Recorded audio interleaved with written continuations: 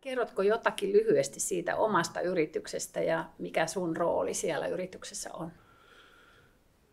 Production Software on firman nimi. Me tehdään teollisuudelle niin sanottuja valmistuksen ohjausjärjestelmiä, mikä tarkoittaa niitä tehdastason ohjelmia, tuotannonohjausta, huoltoa ohjataan, laadunvalvontaa, varastonvalvontaa, eli kaikkea, mikä nostaa sitä tehtaan tuottavuutta.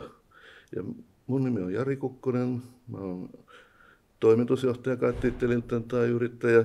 Mä oon firman perustaja ja alkuun ne kaikki tuotteet alun perin kehittänyt. Nyt siinä on onneksi ollut muitakin sitten apuna kehittämässä.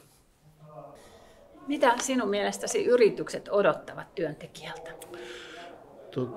Mehän ollaan ohjelmistoyritys ja se on tämmöinen hyvin osaamisintensiivinen ala, että ei me odotetakaan, että työntekijä on valmis, että se heti ensimmäisestä päivästä alkaen tekee tulosta. Että tärkeintä on semmoinen innostunut ja kiinnostunut asenne, että se haluaa oppia sen työtehtävän ja haluaa omalta osaltaan edesauttaa sitä meidän yrityksen toimintaa. No sitten semmoinen, että miten näiden ehkäpä toisesta kulttuurista tulleiden korkeakouluopiskelijoiden ja maahanmuuttajataustaisten työnhakijoiden kannattaisi niin kuin varautua ja harjoitella tätä rekrytointitilannetta varten?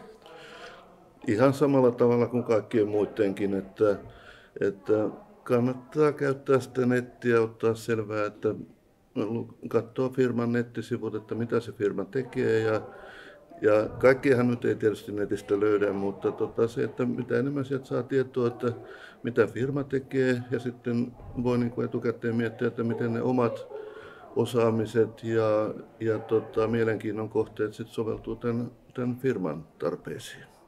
Näin IT-alalla niin englannin kielen taito on välttämätön, että se kieli ei ole ongelma meillä niin kuin monella muulla alalla, että se haastattelu tehdään aina englanniksi ja tärkeintä on, että on semmoinen kieli, millä kumpikin ymmärtää riittävän hyvin, että saadaan ne ongelmat ratkaistua, eikä niin kuin, sille ei ole hirveästi merkitystä, että osaako suomea vai ei. No sitten ihan semmoinen, että mitä tämmöinen toisesta kulttuurista tullut työntekijä mitä lisäarvoa hän voisi tuoda siihen työyhteisöön? Monenkinlaista, ainakin jos firmalla on niin kuin vientipyrkimyksiä, niin silloin se voi olla varsinainen lottovoitto.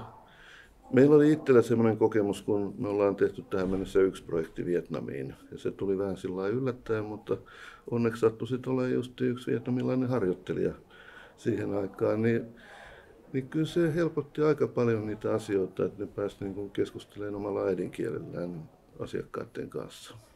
Ja sitten se, että kun on näitä erilaisia kulttuureja ja nämä kansainväliset opiskelijat, ne on fiksuja nuoria ihmisiä, korkeasti koulutettuja ja kansainvälisiä. Se, että joku lähtee ulkomaille opiskelemaan vielä vieraalla kielellä, niin ne ei ole ihan niitä saamattomimpia ihmisiä. Ja niillä on selkeä käsitys siitä, miten sanotaan esimerkiksi joku Kiina ja Suomen kulttuurit eroaa. Ja siinä kahvipöytäkeskustelussa niiden kanssa saa valtavan määrän tietoa siitä, että jos sitä tietoa lähtisi hankkiin ostamalla joltain konsultilta, niin se maksaisi 10 000 äkkiä. Ja sitten toisaalta taas omalle henkilökunnalle se on siitä hyvä, että vaikka IT-alalla pitää lukea jatkuvasti englanninkielisiä tekstejä, niin se niin kuin verbaalinen kommunikaatio ei välttämättä ole niin helppoa, mutta nyt kun sitä tehdään päivittäin, niin siinä saa ihan erilaista käytännön kokemusta siitä puolesta. Okei, no kiitoksia oikein paljon tästä haastattelusta. Oli mukavaa, kun saatiin teidät tänne ja saadaan näitä näkökulmia esille. Että kiitoksia oikein paljon. Joo, kiitos.